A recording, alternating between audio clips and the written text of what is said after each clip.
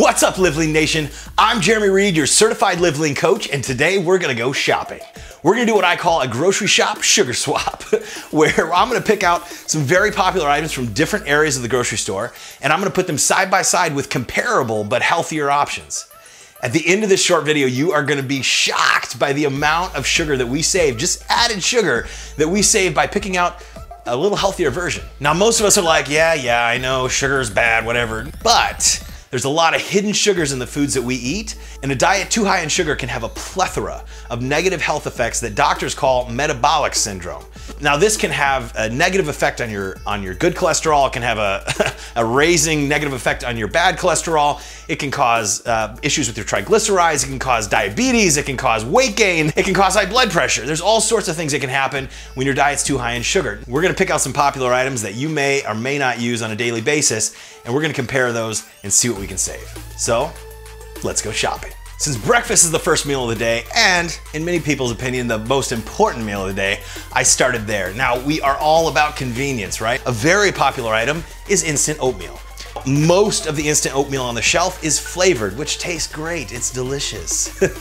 But it is not nearly as healthy as its older and more mature brother, the old-fashioned oats, or the steel-cut oats, which are gonna be far more healthier, and I'm gonna tell you why. When you start looking closer at the nutrition label, we've got 12 grams of added sugar in the Quaker Oats and less than 1 gram in the old-fashioned oats. This is 12 grams of added sugar with 0 here, essentially. You can add some stevia, some fruit to sweeten this old-fashioned oatmeal up, and you're gonna have a high-fiber, slow-digesting, complex carb to add to your breakfast. Another popular breakfast item is cereal, right? Everyone likes cereal. We probably grew up eating cereal almost every morning of your life when you were a kid. And when we think cereal, most people think if you're eating granola, that's a healthier option for cereal. But when you start comparing and reading the labels, not all granola is the same.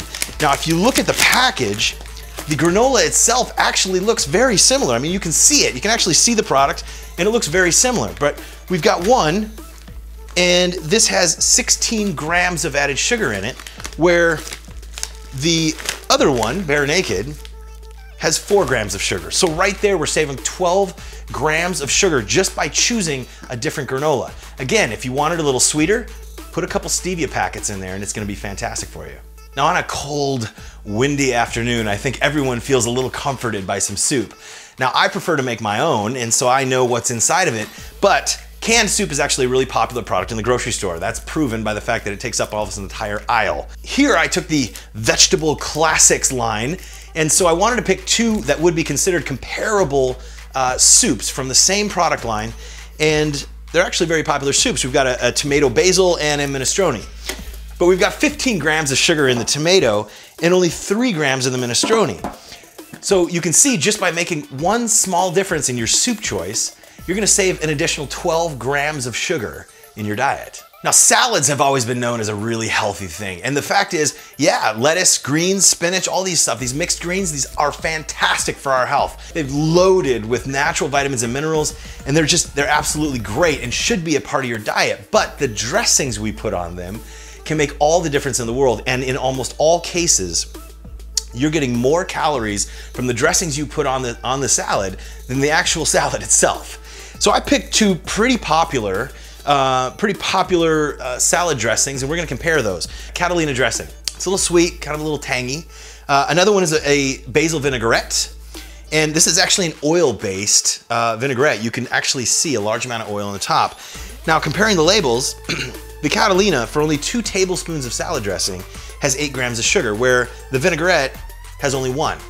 Now, you'd think, okay, well, you're gonna make up the calories in the fat, but the vinaigrette has less fat, less sugar, and less calories than the Catalina. If you go down your beverage aisle in your grocery store, you're gonna see very popular, like iced teas, juices, all sorts of sugary sweetened drinks. Pure Leaf happens to be a big one. And there's 42 grams of sugar in this bottle, 42 grams.